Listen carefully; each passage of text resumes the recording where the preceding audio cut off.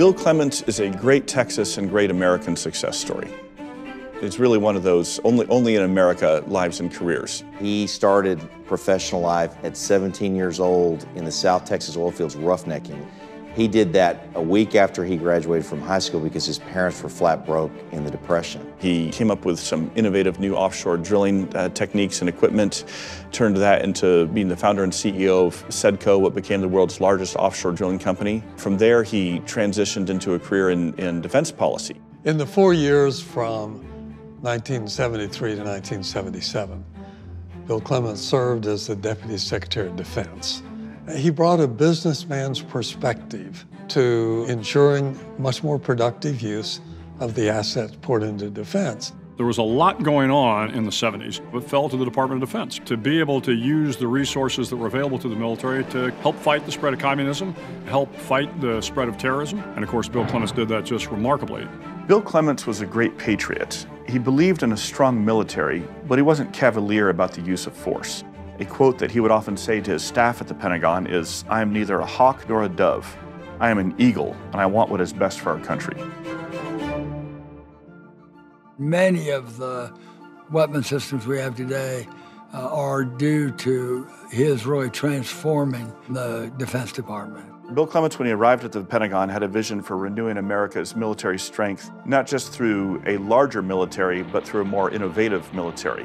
He really is the father of the F-16, the F-18, the M1 tank, the cruise missile, weapon systems that 30, 40 years later are still the backbone of American force projection today. And so Clements is still regarded as one of the most consequential, influential leaders in Pentagon history. Any one of these would be an exceptional life professionally.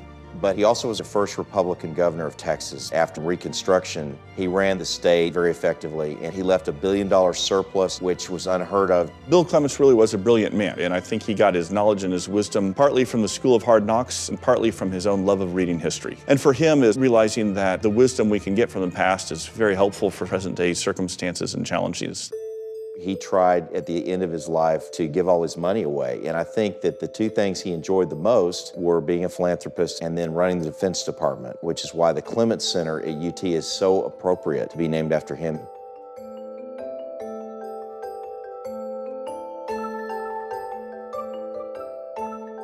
The Clements Center for National Security is a research and teaching center here at the University of Texas, Austin.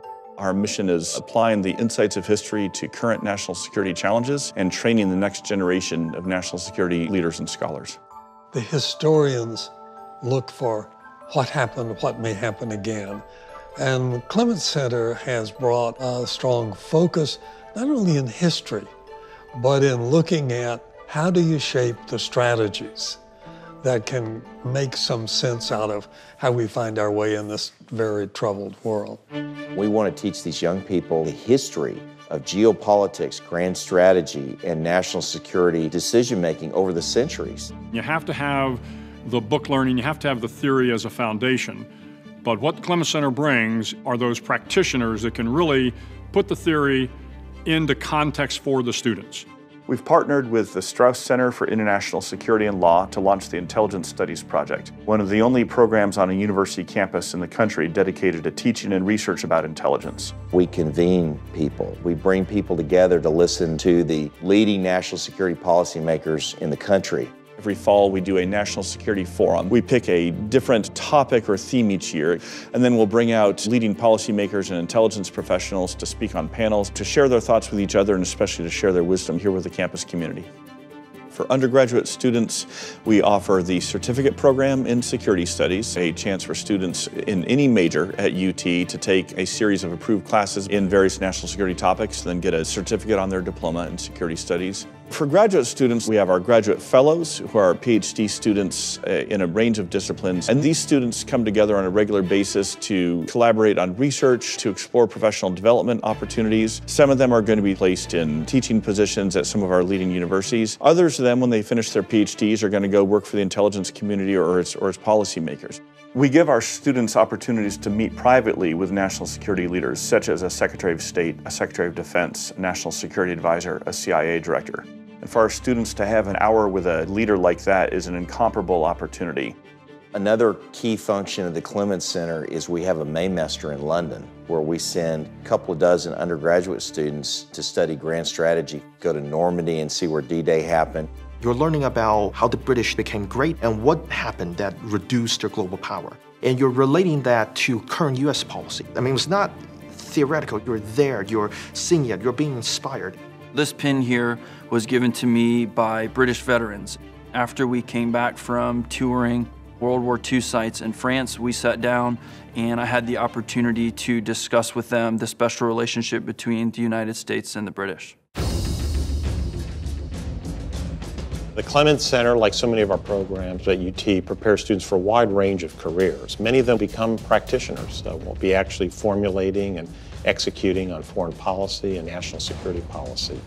I'm an analyst for a consulting firm, primarily terrorism, a little bit of transnational crime. I'm an assistant professor of public policy at the Sanford School at Duke University. I'm a junior studying Plan 2 in International Relations in Arabic. I'm an active duty Army officer, second-year PhD student. I'm slated to take command of an infantry battalion. I'm working on a PhD, and I am writing my dissertation on the origin and development of religious freedom and American grand strategy. I am an assistant director with the Future Europe Initiative at the Atlantic Council. I am the U.S. Army strategist, and I'll be reporting to the Pentagon in the spring. I will start interning for the United Nations High Commissioner for Refugees this January. I'm a research assistant for the House Armed Services Committee. I'm a student naval aviator at Naval Air Station Pensacola, learning how to fly planes. I'm communications director and policy advisor for John McCain at the Senate Armed Services Committee.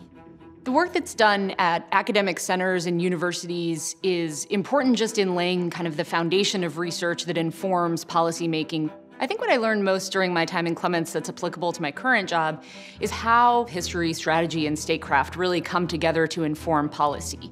That's where the rubber meets the road in terms of kind of facilitating the way that academia can really help inform the work that's done to protect the homeland, to defend our national security, and to provide for the common defense. I learned a lot about how to interact with high-profile people in the defense community, and I also formed a lot of really important connections. History is such an underappreciated facet of policymakers. Something that I learned from Dr. Inboden while I was a student was that the conscious use of history is a great way to inform and guide decision-making. And the Clements Center brings that all in a very digestible, usable, readable way that can have impact for policymakers in a variety of fields. For me, it's really the place where I can have a network of like-minded individuals to discuss current ideas of the day and have those conversations that I can't have over in my home school. I'm about to go back to Iraq in about a month and do post-ISIS stabilization there. And just being able to take these 4 years to look at what we did in Iraq and Afghanistan has made me, I know, a better practitioner, and I'll be able to apply those lessons in my next job. One of the undergraduate programs that is really close to my heart is the bi-weekly coffee chats that the Clements Center hosts. The Clements Center helped me start that initiative. I know Will Inboden, our director, was tremendously helpful with my own career and my own appointment, and has really led this center in an exciting direction. Probably every job that I've gotten since I was at UT in some way was connected to the Clements Center and Dr. Inboden. The key figures in my work were the key people at Clements, like Will Inboden. The Clements Center specifically gave me research dollars to help me fly to Washington, D.C. and conduct doctoral research as I was writing my dissertation. So the Clements Center has been a huge part of my academic and professional development over the past several years. They're putting so much effort into each individual. By doing that, the Clements Center is investing in the future of national security leaders. The Clements Center in its first 5 years has laid the foundation for being truly the best national security studies program in the country. Over the next 5 years, we're going to build on that foundation, an incredible program that will not only be seen as leading in the United States, but seen as leading around the world. We're already seeing Clements Center alumni all over the world making a difference, whether as the tip of the spear for the military, doing intelligence analysis, making important decisions as policymakers, or the scholars and professors paying it forward for their students just as we try to pay it forward to them.